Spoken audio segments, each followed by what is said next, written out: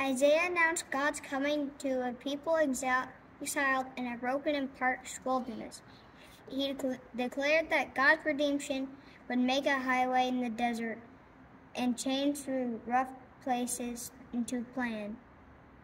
God would come as a shepherd, feeding, leading, and cradling the weary flock. This Advent we seek such a God. This morning we light the candle of peace. O come, Emmanuel. Well, good morning and welcome to online worship here at Colonial Heights United Methodist Church. We're glad to have you with you today on this first Sunday of Advent, as we have already seen from the lighting of our first Advent candle. We want to welcome you to this service, and we want to remind everyone that tonight is a special Joyful Sound of Christmas event in our sanctuary that's going to involve different styles of music, as well as a nativity play led by the children in our church. So we hope that you will join us for that tonight for that event. We also want to thank everyone for participating this past week in Christmas caroling. There are some pictures from that in just a few moments that we'll show, as well as the wonderful event that happened thanks to many in our church, the Advent by Candlelight, which kicked off, and over 200 folks came out and were served by many of the men in the church. And we want to thank Susan Arnold for being the speaker, and also The Hills Are Alive for providing the music, and just all of the hostess that provided table decorations as a special way to begin the season of Advent together. So we look forward to continuing to do more ministry as we enter this season and as we prepare for what is to come. We anticipate what is to come as well. As we get started this morning, let us open with a word of prayer. Gracious God, we thank you for bringing us here today and the opportunity to worship you. Help us as we enter this new season in our church to have a sense of anticipation, but also a sense of preparedness. And what does it mean, Lord, that you call us to stay awake, to keep awake? Help us to live into that and to live each and every day thinking and knowing that it could be our last, but knowing also what that means for us and what it means for those around us. Help us, Lord, this season of Advent to acknowledge one another, to think about the ways that we might fall short of living the priority that is following Jesus in our lives each and every day. Bless us now as we come into this time of worship, praying the prayer Jesus taught us. Our Father, who art in heaven, hallowed be thy name. Thy kingdom come, thy will be done, on earth as it is in heaven. Give us this day our daily bread, and forgive us our trespasses, as we forgive those who trespass against us. And lead us not into temptation, but deliver us from evil. For thine is the kingdom, and the power, and the glory forever. Amen.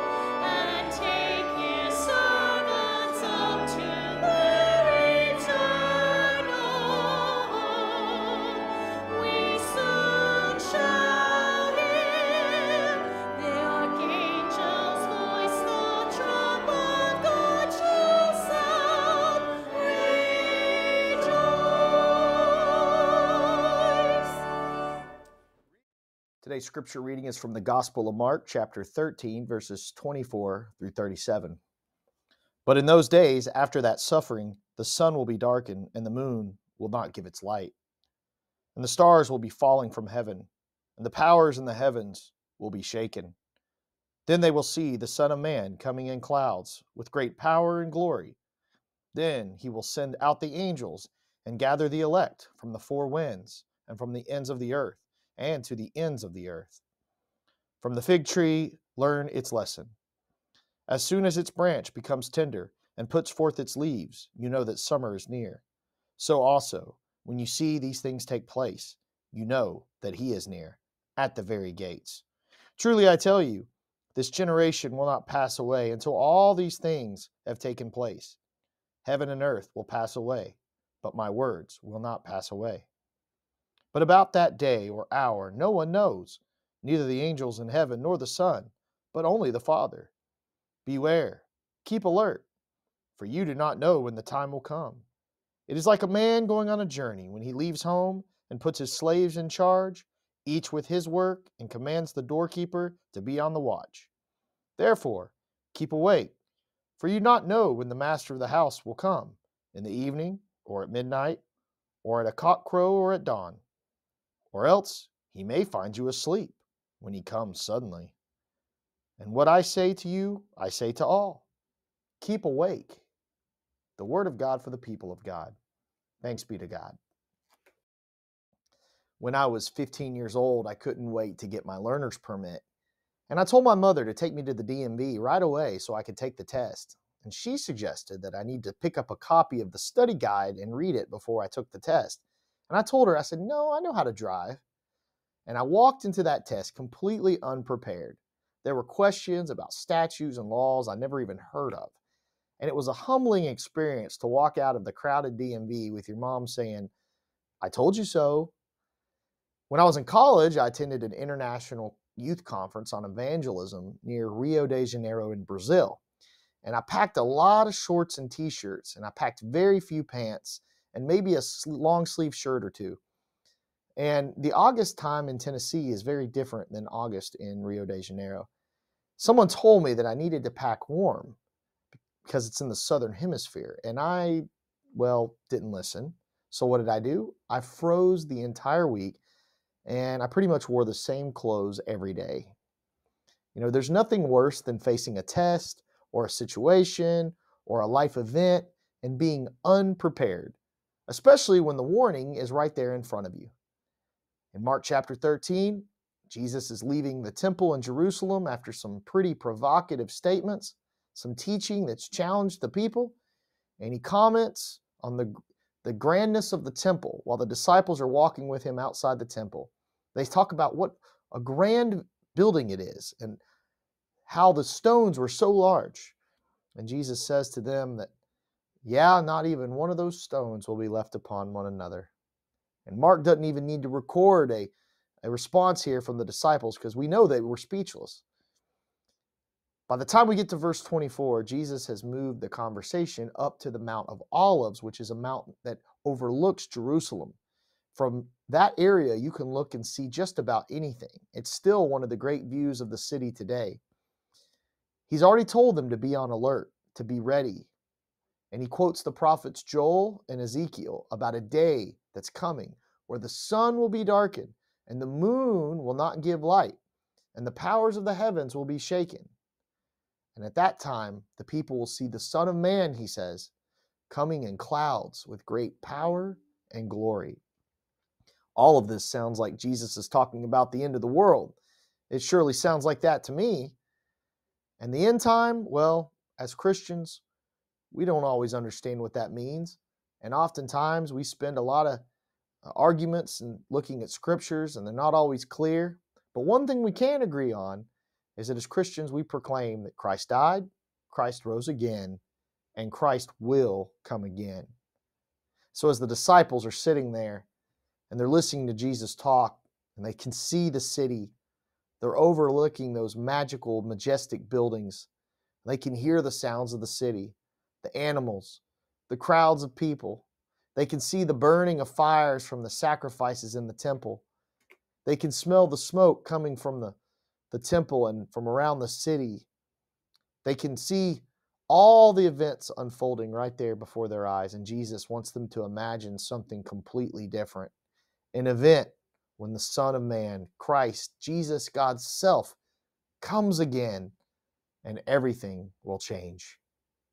So what are we to do about it? Well, for one thing, there's nothing we can do to stop it. It's going to come. There's no amount of prophecy or biblical algebra that we can do to predict it. Our task is not to predict or even fear it. Our task, and Jesus makes it quite clear in Mark's gospel here, is to have one task, and that is to be ready, to be awake. Now, Jesus tells the parable about a man who's going on a journey, and he puts his slaves in charge while he's gone, and each slave has a different role. They don't know when the master's going to return. All they know is that they need to be ready. They must be prepared. And that's us. We need to be ready. We need to be prepared. So if I ask you today, what are you doing to be prepared for Jesus' return? What would you say you were doing? Are you staying awake? Are you keeping alert? You might ask, but Pastor, how do we do that? Well, I'm glad you asked. You know, I think about what Mary Anderson writes when she talks about where do we place our attention and our priorities? Just how awake are we?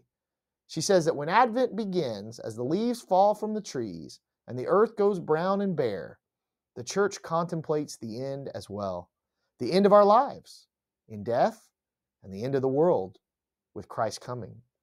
She writes, what would you do if you knew that you only had 1 month left to live? Would you finish up an important task at work? I don't know. That doesn't sound very good. Would you travel to a place you always wanted to go? Maybe. Would you pray more? Would you go to church more? Would you do more generous acts? Would you find ways to leave a mark on the world, a legacy?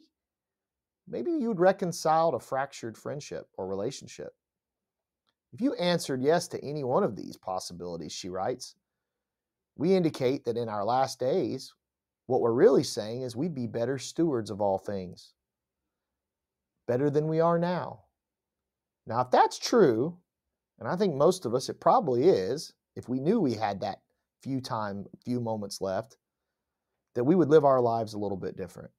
So really, what Jesus is saying in Mark chapter 13 is that we need to live our regular days as if we are living our last days. And that means we need to be ready. There needs to be effort, consistency, anticipation, because the next moment may be our last. So I think for many of us, we know what we need to do. We know what we should do, decisions we know we should or shouldn't make. But our mantra often becomes, well, I'll do it tomorrow. That's something I'll worry about later. Maybe that sounds like your life. It certainly sounds like my life sometimes. I'll just do it tomorrow. But in the Sermon on the Mount, in Matthew chapter 6, I think Jesus was getting at that when he tells his disciples about worrying. He says, therefore, do not worry about tomorrow, for tomorrow will worry about itself. Each day has enough trouble of its own. For Jesus, there's a danger for the church when we focus too much on tomorrow and not enough on today. Because we can be in preparation in the moment, in the day. So we need to get up each and every day with the mindset of, what if today was my last day? What would we do? What would we do to prepare? What would we do to stay awake? As a church, we need to also help one another. We need to be ready for Christ's return, especially when people face trials and tribulations and temptations. We need to be there. We need to be present. That's not something we wait for tomorrow. We don't wait until Christmas morning to start decorating our Christmas trees or to buy presents for friends or families. We prepare. So we should also be doing the work of preparation in our spiritual lives. Even though Jesus says no one will know, we do need to be ready. First, it starts with ourselves. There was a young woman who was asked how she found time for Bible study in her life. She replied, prearrangement. They said, what do you mean? She said, I manage to go to the gym, I take the children to school, I take them to soccer practice, I make dinner. I look at my own Bible study as a support group, a regular appointment with God's grace. Therefore, she says, I make it a priority as if I'm keeping an appointment with Jesus. But secondly, this idea of preparation and being awake goes beyond just ourselves. It goes to our community of faith. As a community, as Colonial Heights United Methodist Church, we can work on our preparation. And I think the church is at its best when we do these things. There's a lot of strong ministries of preparation out there. I think about some tangible things. For instance, here at this church, we'll occasionally collect cleaning buckets for people in need when there's a disaster, especially a flood up in Kentucky or Virginia. And we'll pack those flood buckets and then we'll send them off. And someone once asked me, they said, isn't it a little too late to be sending these flood buckets 2-3 weeks after the flood? I mean, the houses have already molded. It's kind of a little late. But you see, the ministry that UMCOR has for the flood buckets, for example, when there's a disaster response, the cleaning buckets and the flood buckets that we collect in the present are being prepared for the future. That's right. The cleaning buckets that have gone out in the present have happened because of the last disaster project. So there's a lot of preparation involved in this. And I also think about it's beyond just mission. Look at our children and youth ministry right now. It's something I'm very excited about here in this church. Children and youth ministry, in many ways, is a ministry of preparation. I'll give you an example. Tonight's nativity play, we're expected to have over 40 children involved in the play. Isn't that incredible? I celebrate that. But I also know that children and youth need to be and continue to be a priority of the ministry of this church. Every one of our children and youth are going to face spiritual challenges, matters of faith, in which they're going to need that preparation that the church can help provide, that love and support and encouragement to remind them that God and God's love is with them. We as a church can help our young people stay awake by continuing to make children and youth ministries a priority. So let's think about other ways that we can be prepared, right? Ways we can stay awake as individuals and also as a church, because soon it's going to be 2024. That's right. We blinked and here we go. It's almost the year is up. Soon we'll blink and our children will be adults. They'll be leading the church. Soon our children will have children. Our grandchildren will have children. Perhaps sooner than we think. And in the words of Isaiah, we better stay awake, because the Son of Man will be coming in clouds with great power and glory. We better stay awake. In the name of the Father, and the Son, and the Holy Spirit. Amen.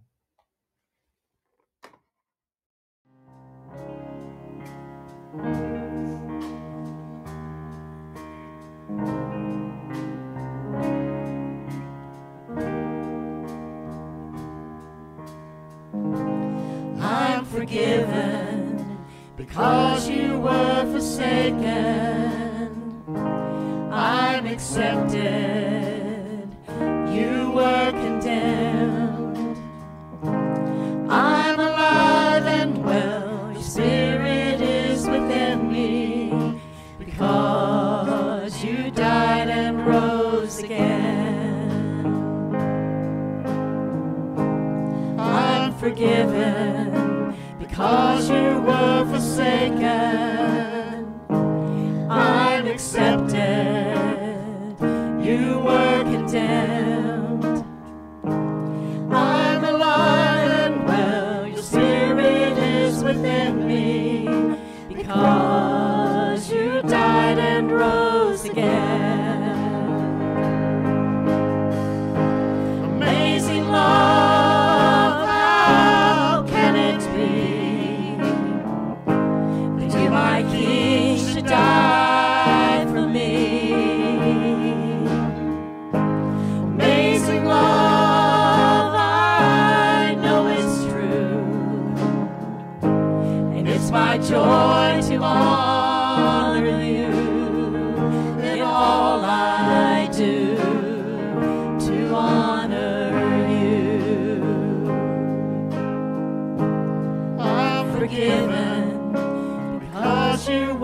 forsaken, I'm accepted, you were condemned.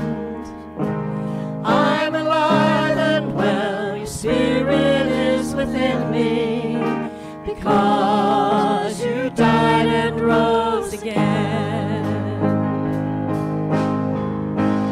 Amazing love, how can it be that you, my King, should die for me?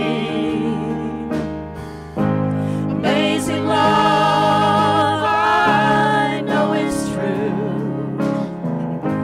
and it's my joy to honor you in all I do, to honor you in all I do, to honor you. You are my King. You are my King. Jesus, you are my King. You are my King. Amazing love, how can it be that you, my King, would die for me? Amazing love, how can it be? It is my joy to honor you. Amazing love, how can it be that you, my King, would die for me? Amazing love, I know it's true, and it's my joy to honor